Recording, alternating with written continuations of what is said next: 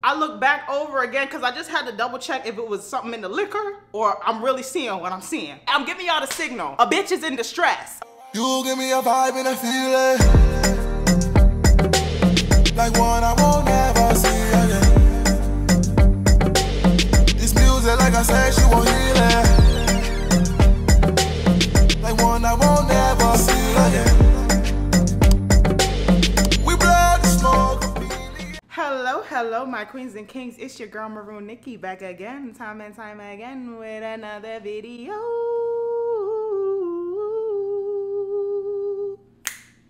Yeah, what's up, y'all? How y'all doing? Okay. We have a lot to talk about, all right? Because your girl has another story time. My Lord Royals, you already know what I need y'all to do. Go ahead and push the like button and make sure you share it with your friends, all right? But make sure you have everything in order because, baby, you should not be pausing while I'm talking. Now, if you're new to my channel, you're just being introduced to all of this. Welcome. Go ahead and push the like button, push the subscribe button, and push the post notification bell so you can receive a notification of my post when I post, baby, because I know the loyal Royals know. Everybody knows but you that you'll love it here. And if you don't know, now you know. Welcome. Hold on, because telling a story without bliss text is really crazy. But yeah, y'all, let me give y'all the background and give y'all the rundown so you can understand why I felt the way I felt in a moment. All right, so this situation took place when I was living in Virginia. If you're not familiar with my time down in VA, I'm gonna put my Storytime playlist up above. Make sure you get caught up so that you understand what's going on with the rest of the class, okay? Because it's a lot to unpack. For those that are caught up, you already know about my horrible time in VA. At the time, I went down there with no money, no plan, and I started working a job at the call center. So when I was working at the call center, everybody from that particular area worked there. So it was like really easy to kind of make friends throughout the town because everybody lived in the town. Like if you lived there, you worked at that call center or you know somebody that worked at that call center. When I was working at the call center or whatever, it wasn't hard for me to make friends. I'm an extrovert. I definitely have no problem walking up to people and I'm going to converse, okay? I love talking to people. I thrive off social interaction. I'm always talking to somebody. So I ended up becoming cool with this one girl and she had a birthday weekend planned and she wanted me to attend. The way it was set up was that we was gonna go out to the club in DC on that Saturday and on Sunday she gonna have a birthday dinner and she would like me to attend both. So I said, cool. When I had first got there, like I didn't really go out that much. Everybody was always saying if you wanted to find a good place to go or chill, you want to go to DC or go to Richmond because we were like dead in the middle of the two. I went to Richmond. Richmond was cool, but I fuck with DC. Like I fuck with DC. So when I found out we was going to DC, I was like, yes, like of course I would attend. She told me it was gonna be a club. If we're being honest, I've never really been to a club before. At that moment, I wasn't really familiar with how to carry myself, like how to dress at the club or nothing like that because I don't club. And then she told me, I guess she had like a VIP or some type of section. I don't know what she had going on, y'all. I don't do clubs, okay? She told me that she had all of those things in order. So, yo, I'm not gonna lie, I didn't know what to wear. So I went on Pinterest. I was like, what the fuck do I wear at the club? Like, I didn't know what to do. So I had on this nice white dress and then I had on these heels and I did my hair up, did my makeup, and I was ready to pop out. So y'all already know I drove myself. I'm not about to ride with nobody else. Like, y'all know how I get down. I want to be able to get in and get out whenever I feel like without having to wait on nobody. And I'm not letting nobody drive me because you're not about to put my life at risk. I know how I get down behind the wheel. I don't know you like that. So I drove myself up there. I had my sandals, of course, because who's driving in heels? And then I found parking. Thank God. The club we went to was Ultra Bar. For the people that have been to DC, the people that are in DC, the people in the DMV area, all y'all, if you know where Ultra Bar is, you know what I'm talking about. So Ultra Bar is like this club that has like 5 levels, I believe. And on each level is like a different vibe. Like I said, I haven't been to no club. I'm wondering how this shit is gonna pan out. The curiosity has me excited. You know what I'm saying? I'm curious to see how this looks, how this is, what the club scene is like. And I know you're probably sitting there like, girl, you ain't missing nothing. But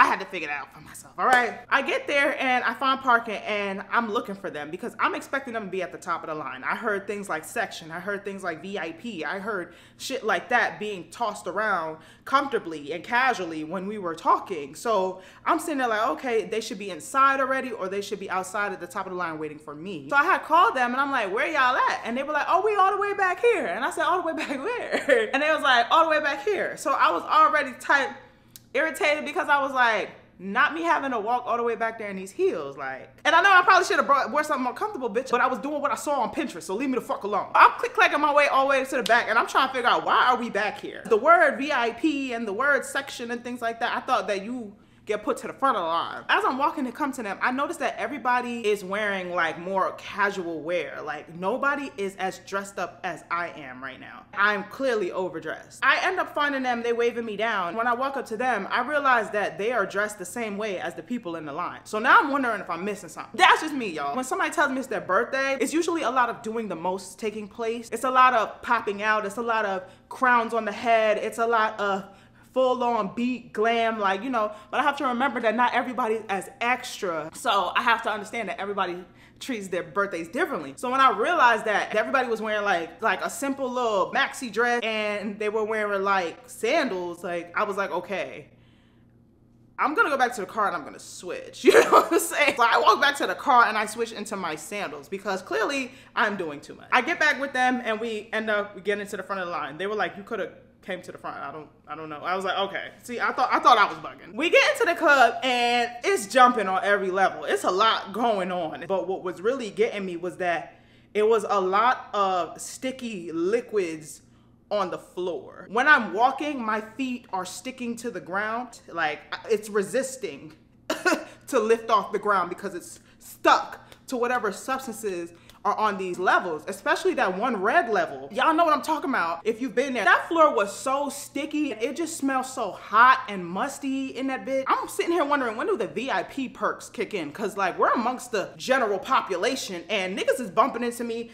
My sandal is fighting against my feet. It's not listening to my commands. All right, it's a lot going on. We just are going up and down on different floors. Like I honestly had no idea what was going on. I'm just going with the vibe. All I knew in that moment was I need a drink. The only way I could process this is under the influence. I gotta get some liquor and meet pronto. So I was like, oh, let's get something to drink, right? We go to the bar. I'm the type of girl where I drink straight. I take shots. I do water as a chaser. That's me. Ray and Neff and Patron. Especially when I want to recover quickly the next day. Rum or tequila. That's my shit. That's my go-to. I'm not changing it. Cause I don't know, it's when I start drinking Henny, things get a little crazy. Anything becomes truly possible when I'm off the Henny, all right? I was definitely off Henny when I almost got in that fight at the strip club. Henny, I gotta leave it alone. When they were ordering shit, everybody was getting a mixed drink. So I was like, okay, let me just blend in and get a mixed drink. Y'all, I don't know why the fuck I was trying to blend in with them like that because I've never been that type of person. I really move to the beat of my own motherfucking drum. Like, I do me at all times. You gotta follow my lead. And because it's so difficult for me to like maintain female friendships, like I really just don't want any issues. Like, you know what I'm saying? Like, I didn't want to ruin her birthday at all. I didn't want to overdo it on her birthday. I didn't want to steal no shine or nothing like that on her birthday. Like, I was truly dimming any light that I had, and I'm so disappointed in myself for doing that, but I was truly dimming any light that I had because I just didn't want no problems. Like, I've been in the drama before. I've dealt with the cattiness. Like, that's just, y'all, I be trying to tell you, I don't really like drama like that. It be coming to my doorstep. And sometimes I'm not strong enough and I let that bitch in. I'm still growing. But I saw that they were drinking like tequila sunrises and shit. Yo, I don't know nothing about mixed drinks. All I know is a blue motorcycle. So they were drinking tequila sunrises. Once I heard tequila, I said, give me that. Because I know that once I drink the tequila, I could be up till 3 in the morning. I'm gonna wake up at 7 a.m. Give me that tequila sunrise. That had to be the latest time I ever drank orange juice. I don't drink orange juice. That's never been nothing that I like. I'm an apple juice girl through and through. I don't like orange juice like that. But y'all, I was just drinking whatever because I don't know many mixed drinks. So I said, okay, y'all clearly doing something and drinking something I never had. Let me try that shit too. And I'm not gonna lie to y'all, the tequila sunrise was good. It was so good that I ended up ordering like 2, 3, 4 of them bitches. Now, I didn't understand the power of a mixed drink like that, right? So when I ordered the mixed drink, I'm thinking it tastes like juice. It's going down real easy. I'm knocking them bitches back. Bang, bang, bang, bang. Y'all, all I knew was that shit came in full effect and just straight punched the shit out of me. I just started feeling like real nice, feeling real good. I'm leaning a little bit, but I'm not all the way bent. I'm sitting here like, okay, hold on. This shit taking me for a ride. At this time when we was at the bar, we were at the top floor, right? So they was playing all the trap shit, all that shooter shit, all that, yeah, good, everybody jumping up and down, boom, boom, boom. Yeah, that's cool. Now, I'm the type of person, whenever I go to any party, anywhere, any gathering, I will stay completely still because I do not know how to act like a lady when them type of songs come on. All that hood shit be coming on and I just turn into a hood nigga. I don't know what's wrong. I'm acting out of control. I'm throwing my body all around. You would think that I'm really like that. Like Delulu. Sick in the head. Like, I don't know. The music be doing something to me. It be doing something. Be having me lit as a bitch. Like, what's up? Like, I cannot relate to anything they're talking about. It be doing something to me, y'all. I had to keep it cute because, you know, I'm in a dress. I had to keep it cute because I'm in a dress. Like, so calm your fucking happy ass down. Like, bitch, you want to be a hood nigga so bad. I'm rocking back and forth off the LQ, right? I'm trying to keep it cute, trying to keep it kate, you know? I'm trying not to go crazy. I'm just rocking like this, okay? After that, all I heard was just straight dance hall. And baby, it was a vibe, okay? I can keep it real cute and keep it real stiff and mannequin style when it comes to that trap music and all that shit. But once dance hall comes on, I don't know how to act, baby. I have to put on every single time. I make it my duty. Like, so when the dance hall came on, I took my ass right up in the middle of the dance floor because I feel like everybody needs to step the fuck back because I'm really about to fuck it up and I really need y'all to move. All right, because the waistline needs space. I'm in the middle, and bitch, hold on, let me show y'all. So I'm in the middle. I get the whining. I get the going crazy. I'm going crazy, all right. The way I was facing, I was staring at the girls, and they were like up against the wall a little bit. They wasn't trying to get in the middle of this. I was just doing my thing. Bitch, I thought I was in a music video. I felt the spotlight come down on me. I was the star of the show, okay? So I'm out here winding up, something light. I'm out here feeling it. Something light, you know what I'm saying? So then all I hear in the background is, though you make me holler, though you make me sweat, I can't get your tenderness. So now I'm like, oh shit, right? So now I'm really getting into it. So I hear the, I'm still in love, okay? And I'm winding up. And I feel a man come up from behind me. I felt like I was in a scene, okay? Because in front of me, the girls was like, oh, yeah, all right? I'm drunk, I'm looking at them, and I'm giving it to him, okay? I noticed he could keep up, so I kick it up a little bit to level 2, you know what I'm saying? Now this is the first time I've ever danced on a guy in the DMV that could keep up with me. I kick it up to level 3. He keeping up. Okay, I'm like, ooh, this nigga. So I'm looking at my friends, and I'm not looking at them. They just like, yeah, girl, fuck it up. So I'm like, okay. Girl, I'm dipping it. My spine is hitting one of these. I'm dipping it like that, but I'm still looking at them because, you know, I got to show them how it gets down, right? I feel like I'm in a music video. He touching on my back. I'm like, this nigga touching on my back. He really doing it for me. Waistline intact. We dancing, y'all. I'm telling y'all, we are dancing. So when we going, you know, we going like this and going like this, we rocking from side to side. I decide that I want to turn back and see who the hell this wonderful man is with this wonderful waistline, right? So I gotta get a little quick peek because, you know, they amping me up, but I gotta see who's behind me. So I start hitting it like this and I start turning around. Y'all, as soon as I turned around, I turned back around instantly. All I could say is this. That was the first jump scare I ever experienced in my entire life in real time. I like my men medium ugly. I like my men's like I like my meat, okay? Medium. Especially when it comes to the ugly, okay? What I witnessed behind me was well done. That shit scared the fuck out of me. I'm not gonna lie. That shit scared the fuck out of me. So now I'm low-key like, and I'm looking at the girls I came with and I'm like, okay, help me. Help me. And they're like, yeah, girl, keep going. I said,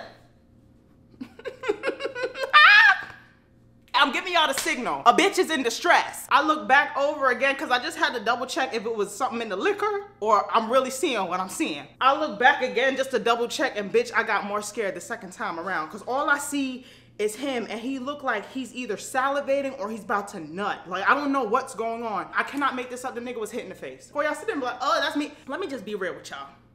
You're not gonna look good to everybody, okay? Somebody thinks I'm hit in the face, all right?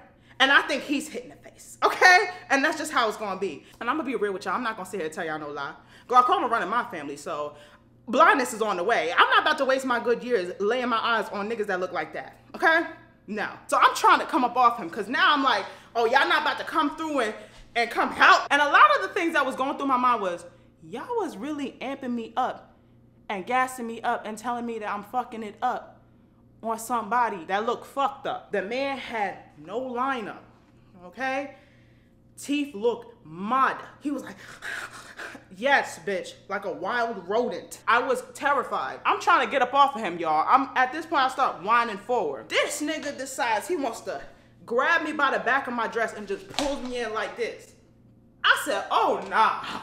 Y'all, I'm still leaning. So I'm like, okay, I'm trying to whine forward and I'm looking at them like, help me. And I start whining forward again.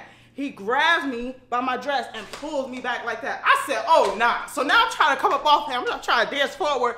And he grabs me by the back of my dress, grabs my thong through the dress, twists the thong and the dress, and then pulls it like this and pulls my body into him like that. Y'all, I'm not gonna lie, y'all, all he got in that moment was a trauma response. I turned around and started pushing him, like, told him to get the fuck up off of me. I started blacking because it was like, now you're doing too much. Now you're hurting me. Now you're grabbing me up. Now I can't break free of you. Like, now I'm about to punch you in your face. And for real, if I wasn't drunk and I would have felt that whole entire coochie burn pull that he gave me, because y'all, the thong went into my lips and said, like, it was, yo. So I push him off. I'm like, yo, get the fuck up off me. Get off me. Get off me. Get off me, right? So he's like, stop. Yo, like a rat. I'm sitting here thinking I'm finding love in the club. I'm not finding love in the club. I'm finding nightmares on the top floor. Like, I ended up breaking free of him and I went over to them. They were just like, oh my God, what happened? What's wrong? What's wrong? I was like, y'all wasn't gonna tell me that he was ugly? They're like, what you mean? What you mean? Bitch, you know what the fuck I meant. You knew he looked crazy as hell in the face. When his face was tensed up and when it was calm, he looked hit, bro. Like, why would you have me dancing on that ugly ass nigga? Like, that shit had me pissed. Oh, I thought you, thought what? I'm not gonna lie to y'all. The type of people that I'm used to hanging around, they gonna intervene. They gonna be like, excuse me, no, like, what, no. And they'll get behind me and start dancing with me. And I do that for them. So I was used to that. I'm used to them putting me on, let me know, like, that's not your type. Like, that's not somebody that's cute. Like, move him out the way. But you know what? I can't blame her because, to be honest with you, she don't know no better, and I can't expect her to know better. The type of people I frequently hang around have a fucking clue. The type of people I hang around have common sense that when I'm busting my eyes, when you see all of the white meat on my eyeballs, that means that you need to pay attention, okay? To them, they were just in la la land, and I have to remember that all of us were drunk. They probably weren't picking up on the cues. I know I'm giving them the benefit of the doubt. That's the only way I can look past this shit without getting tight about it right now and wanting to slap the shit out of them right now. Like, my coochie was sore the next day because the way he gripped it and pulled on me, he wasn't letting me go. Like, he had me locked in place by my drawers. Like, legit, by my drawers. After that shit happened, I left. And this is exactly why I take my car, because I got in my car right after and I headed out. Like, I was like, you enjoy the rest of your birthday, I'm about to head out. Cause like, that shit rubbed me so wrong. And I went home. I know you probably like, but how you was driving? Bitch, that shit sobered me the hell up. It sobered me up so quick. I promise you that. It sobered me up too quick. All right, it was like I didn't even have them sunrises, yo. That shit hit sundown quick as fuck. Like, I'm not even gonna lie. The next day I woke up, coochie sore as hell, and I had to just come to the realization that people are gonna be them. Not everybody's built like you, not everybody thinks like you, not everybody springs into action like you. You know what I'm saying? So I had to just leave it like that and take it for what it was. I ended up going to the dinner the next night because I am a woman of my word. If I say I'm gonna do something, I'm gonna do it. So I ended up showing up, but after that, I ain't hang with them no more. No, I didn't hang with them no more.